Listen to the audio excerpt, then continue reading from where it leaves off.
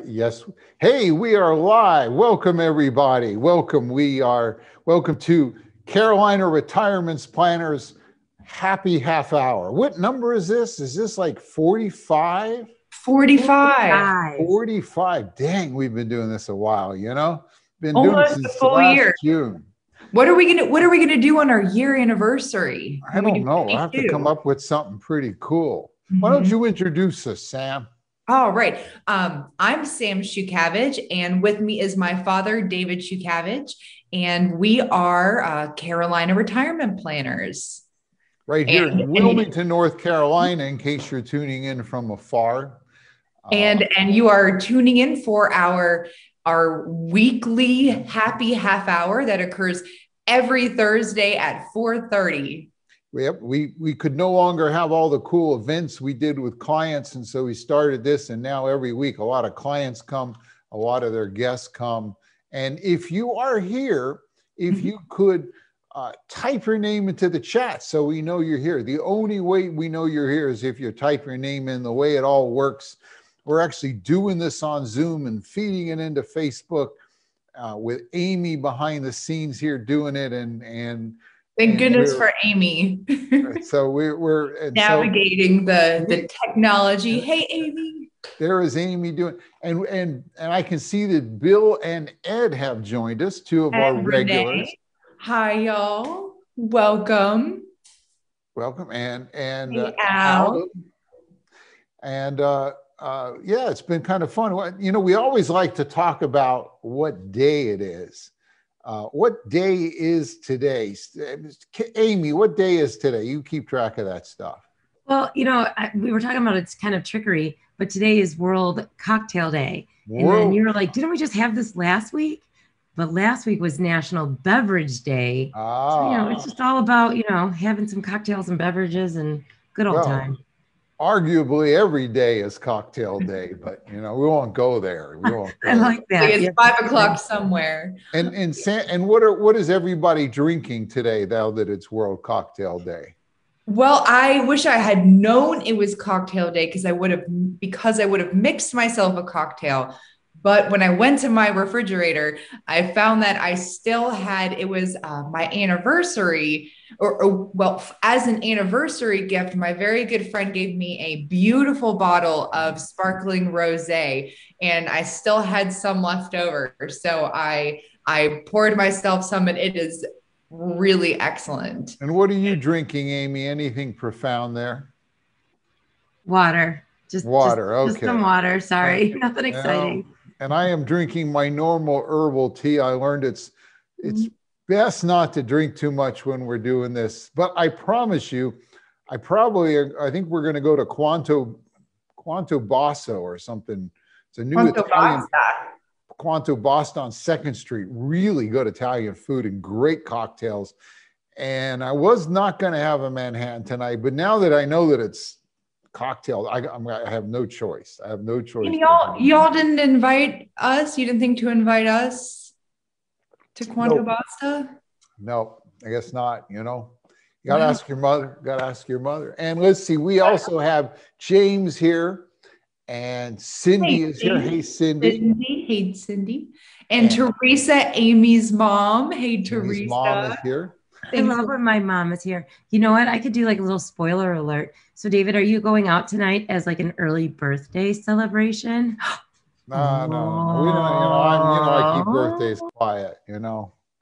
However, Amy and I apparently share the same birthday, so that's sort of. We really do. Yeah. And Kathy is tomorrow, so we all kind of like cluster around each other. Oh, really? I didn't. I yeah. Keep track of these things. Yeah. You know? Yeah. So, what is our topic today? Today we are talking about the how, when, strategies behind claiming your Social Security benefits. Okay. And you know, there's some really interesting, really gripping excitement. And just a couple quick stories. A few years ago, they closed some of the Social Security loopholes. There used to be a bunch of loopholes. You could file and suspend your Social Security and collect half your spouse's, and then you could both wait to 70 and turn it on. There were all kinds of things. In fact, I often like to joke. It was several years ago. I don't know, probably now 8, 9, time flies. But I went to Kansas City to take a 3-day Social Security course where we spent like 3 days or 2.5 days studying all the ins and outs of Social Security. It was the longest 2.5 days of my life, and there were all kinds of stories. Now, they closed a lot of the loopholes, but there's still a lot of strategies you can use to maximize your Social Security. And it's kind of one of those things, if a lot of people have the potential to miss out on literally like tens or even hundreds of thousands of dollars by not making the most of their Social Security. So we're going to go over some of that today and show you some of the things and the software and all that stuff. Going to go to the board behind me. We're going to bring, this is the story of Ricky and Lucy and their Social Security situation. Another real life fictitious couple, Let's see who else has joined us since that happened. We got Patrick. Lori is here. Apparently mom says that Quanto Basta is booked. Sorry, Dad. Oh, darn.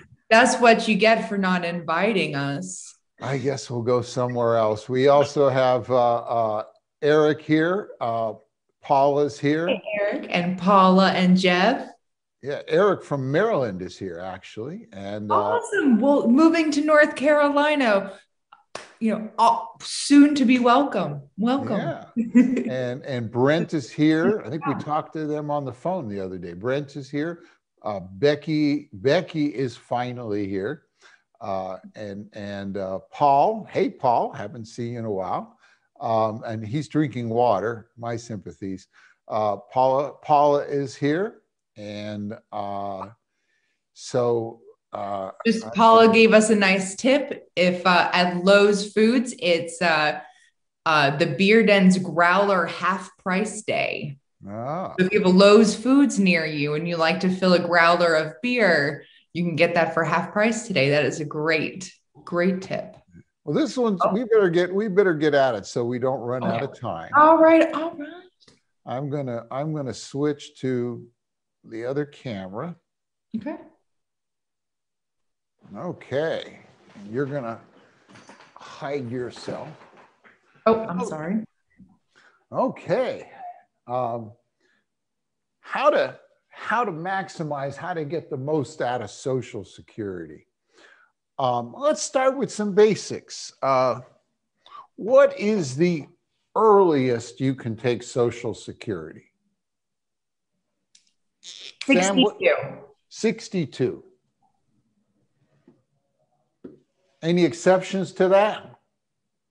If your spouse dies and you're a widow, you could take it, or a widower, you could take it at 60. You can take it at 60. And there's a lot of strategies there we probably won't have time today to talk about. But last week we talked about it when we talked about widows and widowers and the things that they face. So you can watch the rerun, go to Carolina Retirement Planners under events, and all 44 of the previous episodes are there to view on YouTube. You can click on the links. But 62 is the earliest most people can take. What's the latest?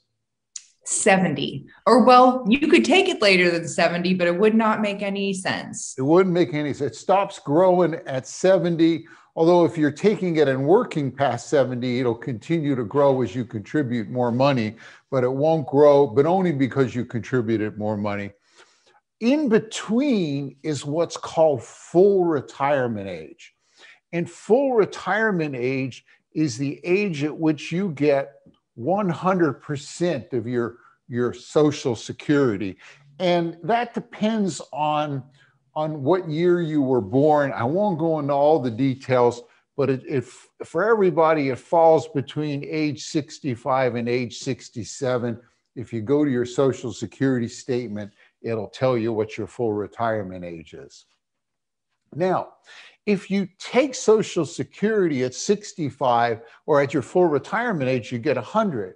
If you take it early, you get 70% of what your 100 would be for the rest of your life. And if you take it at 70, if you wait to 70, you get 132%. You get 132% more than the full retirement age for the rest of your life. Now, it's pretty good, but you got to think about it. If I take it early, I get a lot less, but I get it for 8 years, okay? And so I got to live so long to make that up. Any idea how long the average age would have to be? What is it? 80, 81, 80, 81? Yeah, it's around 80 to 81. So if you think you're going to live, people are living a long time today. The break-even point, that's between 62 and 70. The break-even point is sooner than most people think. Now, if you are 62 and you are of bad health, you've had, stents, and you're worried about your life expectancy, you may certainly want to take it there. But if you're in pretty good health, you may want to wait. This is what it is for one person. If you're married, it gets really interesting because there's a whole other set of rules that apply. And that's where we come over here and we come to Ricky and Lucy. And they're a classic, American couple. And Ricky was the primary breadwinner, and he went out and worked every day, and orchestrated himself a good life, if you will, and he had a Social Security for Ricky. Now Lucy, after they had babies or a baby, she stayed home, took care of little Ricky, vacuumed the floor. She worked some for a while. I think it was like in a chocolate factory, but she stayed home and took care of little Ricky for the most part. How much Social Security is she entitled to, Sam? At least half of his.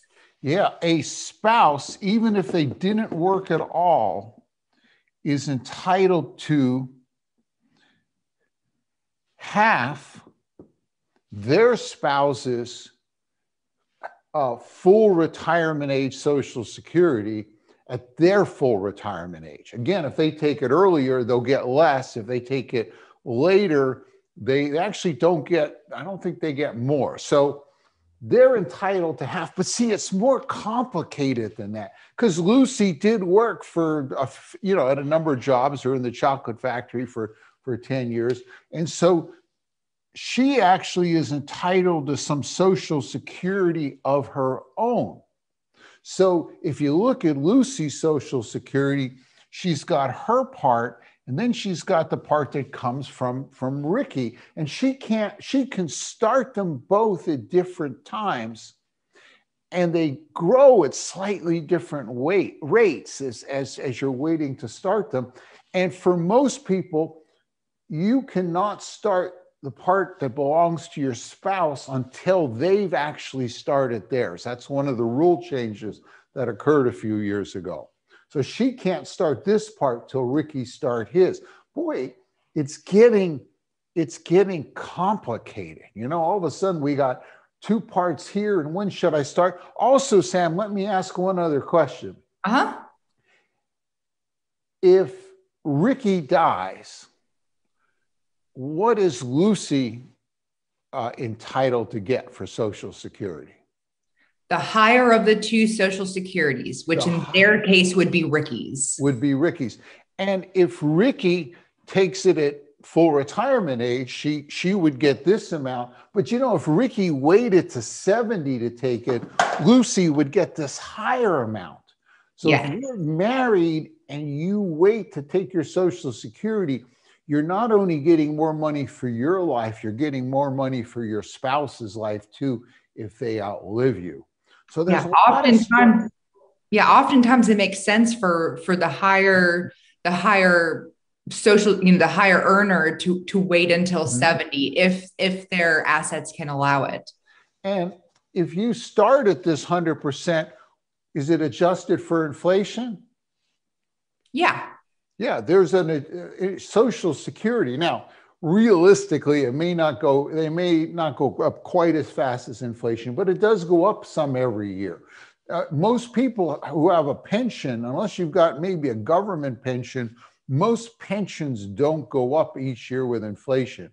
Once you get it, it locks in. So there's another advantage to Social Security. But here it is, it's complicated. I've got all these different variables. How do you figure out what's best for you? And when you got something complicated, it's best to use software. And there's a company called there's a number of software programs out there. The one I like the best is by Social Security Solutions. And you can go to socialsecuritysolutions.com, and they charge about $50. There's some free ones out there too, but this one gives you lots of reports, and you can use that to help you make the decision as to which one to start. Now, I'd like to show you a real life example of how this and all this stuff works. The trouble is, it's kind of hard for me to legally show somebody else's Social Security. But there is one I can show you, and that is my own and my wife's. See, oh boy, I won't try to remember how many years ago it was, but a little over a third of a century, I married this very tolerant and understanding woman named Sandy, and so we've been married, and she also worked part-time. She worked for a while until Sam was born, and then she, like Lucy State, we were able to have her take care of the kids, and Sandy is by chance 4 years older than me. See, I married a cougar, and I want to go show you what the results of this is on some actual thing. I'm going to go down here to the iPad, and we're going to look at that exactly. So,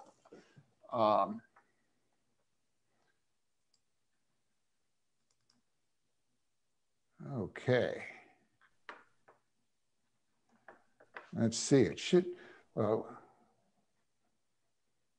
should come on. Hang on here.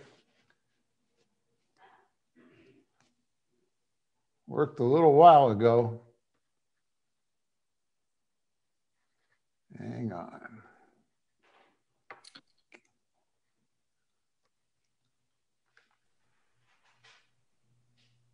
It'll get here. Let me try it again. Your camera view is also still the board. I know. Oh, hey, no, you gotta take it down. Take that down. You have to up. Stop sharing instantly. Stop sharing, please. Yes. There we go. Let's try it again. Click on the right thing.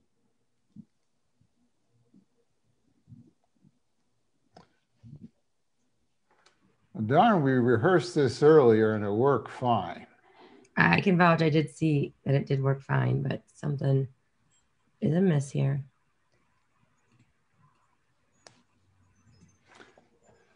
So what I'm hoping to show you is what the Social Security Solutions example is for us. Boy, I've done this. There we go. I've done this before, and now it works. Okay, just being difficult. This is David and Sandy's example, and if you feed your information into this, and what you're usually feeding in is like really all you need is your full retirement age and your Social Security amount and your age. It'll give you all this information you can use. For instance, it'll show you what you would be if you lived to a normal life expectancy. It'll tell you what you'd be if you lived to a long life expectancy. And it would, we also have, remember I talked about that crossover point, showing you how long you'd have to live to come out ahead. Here you can see where it is for us. It's about 81 years. So you've got different reports. If you're an engineer like me, there's all these really cool, bunches of cool reports. This is saying if one person lived this long and the other person lived this long, this is the area, the sweet spot, or what the amount would be based upon your respective lives. But if we want to cut to the chase, the more important thing is a report that gives you different details based upon whether you take it early, if you both take it at 62 or as soon as you can, if you both wait to full retirement age, if you both wait to 70. But the important one is the one they call primary. That is the amount you would get if you, which strategy would bring you the most money in retirement. And I'm going to blow this up for us. I'm going to show you what this would look like for us, but kind of enlarge it a little bit. And again, just like Ricky and Lucy, we have my Social Security here and Sandy's here. And just like Ricky and Lucy, Sandy has some of her own. And the strategy says that Sandy should begin her benefits based on her earnings record on when she was 66 at April of 2018. And that means she would start her part, make a different color. She would start her part down here. Now, I would begin to take my Social Security, not at age 70, but at 69 and 10 months. And that's because this is assuming that you got to figure out how long you live. This says David will die at 85 and Sandy will die at 90. Now, Sandy's grandmother lived till a few days shy of her 101st birthday. So it's very likely she'll live that long and out. But if I die at 85 and she dies at 90, we actually make a little bit more income if I start 2 months earlier instead of age 70. The software is that good. When I start mine, now Sandy can start hers. She can pick up that, or she can pick up her part of mine. And so she jumps from 867 up to 1360. And then in 2041, when I crap out and die, she switches to my higher amount. She gets my Social Security. So you can see it can be a little complicated, or the strategy you want to take may not be obvious. Now, here's the other thing with this software. You are able to go in and figure out different scenarios. You're able to go in and figure out different alternative scenarios based upon, what would happen if a typical example is you have a couple and one has earned more and they wait to 70, but the other one starts at 62 instead of waiting to 66 or later. Well, it might only mean they lose $20,000 over 30 years. It makes a lot more sense to get the money early. You get a way to figure out what you're giving up, and you're making your decision based upon numbers and not emotions or guesses. So this is using this software. By the way, if you are on the call, pretty much all our clients where we had a social security decision to make, we've run through this. If you're here as a guest and you'd like to say, hey, I'd like you to run it, we'd be happy to run it at no cost, no obligation. What you can do is go to the website Carolina15.com, That's www.carolina15.com. And you can get right on our schedule and book a 15-minute phone call. We can get your information and kind of email you one of these reports. Or you can call our office at 910-815, do it the old-fashioned way, 3100. Just say, hey, can I get a time to talk to David or Sam and look at my Social Security? So that is, did I cover everything, Sam? Can you think of anything I missed? I think you did, but I saw two questions come up in the chat that I think we could address really quick. Pat had a question. One of the things that we talked about was, oftentimes one of the spouses waiting until 70 to take their Social Security benefits. But if they were to pass before they were 70 and they hadn't taken their benefits yet, what would that mean for the spouse who was left? With deceased spouses, it gets interesting. Let's say you had started yours, your spouse's was higher, and in general, you would be able to continue to collect yours and then start your spouse's when they would have been 70. So with a widow or widower, you have two choices. You can start theirs at 60, say you died early, and wait to 70 to start yours, or you can start yours early and wait to 7. There would have been 70 to start theirs, whichever one makes the most sense. The software is actually really good at figuring that out. So I think the real lesson is you want to get some good advice. You want to run this on yourself to look at it. And the software will show you, I didn't show it here, but the software will show you how much more money you would get if you live to those ages. And sometimes it's a little bit and sometimes it's a lot. And that's what you need to figure out. And Lynn thinks she was looking at her parents' Social Security, and she believes that her mom is not getting half of her dad's Social Security benefit.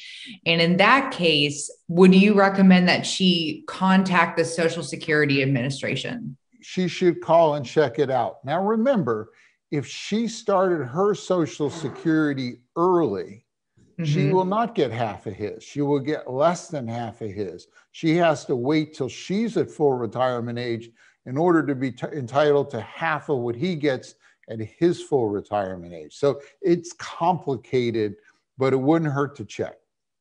Do you know if the software deals with the windfall elimination provision, WEP?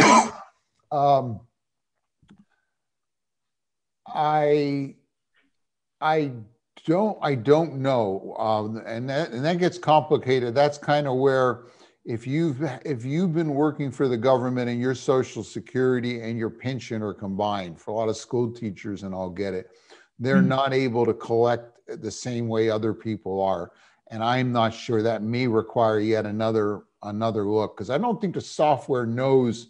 The software just knows your age and Social Security amount, and boom. And that's all you need to know for most people. But if you've got that dual thing, that becomes more complicated. All right. Okay. Well, I see it's 4:59. Wait. I just want to. One last thing. Yep. Sorry. Forgot to tell you, if we have a report. When, who, and how the Social Security decision. If you'd like a copy of this, you can, respond to this email, call us, and we'll send one of these out in mail, a real copy made on paper, so. All right. Awesome. Well, for those of you who might be joining us for the first time, if you are not familiar with what I have, this is our weekly wine raffle. So each week we give away 2 bottles of wine, and we have them shipped and delivered directly to your door. But we have them shipped to you directly from Fermental Bottle Shop. They are a locally owned family-owned bottle shop located out in Ogden. And to enter this raffle each week, you have numerous ways to enter. The easiest of which is you can, when you see the Facebook event for each week, you can click that you are going. And when you say that you are going, we will automatically enter you into the drawing. If you share that Facebook entry, the Facebook event with a friend, we will enter you in a second time. And if you are on our email listserv, and throughout that week, we'll let you know what our topic is ahead of time. If you respond to that email and you let us know some questions you have about this topic, if you let us know some future topics you'd like us to cover, or you just say, enter us into the wine drawing, we'll get your name in here. If you forward that email to friends so they can join us for our happy half hour, you've got to let us know, because our technology is not that, we are not that far, that advanced quite yet. You've got to let us know at that point, but we'll enter you in again at that point. So basically, any way you can get you want to get in here, we'd love to give away wine. This is one of our favorite things to do. I just want to let you know, I'm not sure if you saw what last week's winner is on this week with us as well. So Nancy is watching with us this week. So hey, Nancy. Yeah, I don't think she received her wine yet. It was a little late for me getting in touch with her to find out what she liked. But I always like to see when we have people coming back and continue joining us. Okay. Ooh, almost knocked over my champagne flute. I get nervous drinking out of. I love drinking out of them, but I get nervous.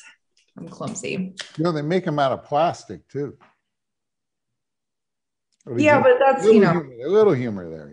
I know that's my beach or my I know how I've compensated for my clumsiness over the years. I know I do. I oftentimes will drink out of the. Okay, but the moment that everyone's waiting for. All right. We got quite up to drinking out of a sippy cup yet, but Okay, so our winner this week is Al G. Al G. Al A. First name Al, last name starts with G. So Al G. Al G. Congratulations, Al G. Algae, not the kind that grows on top of a pond, but the lovely human being. I believe I know what you mean. I saw him comment on our post today. There might be far more dangerous first, last, initial, combinations. We got to watch it. Well, congratulations, Al. You are our wine winner this week. And for those of you who did not win, continue to enter. I look forward to hopefully drawing your name here in the near future. Al has already commented on Facebook. He's like, that's me. It's like, yes, that is you. Yay. So he is on with us today as well. So awesome. That's really good. Yes, we love that. Yes. Al, that is you. Well, good. Good. Well, with that, we will see you a week from today on next week's Happy Half Hour. And cheers, everybody. Cheers. Cheers.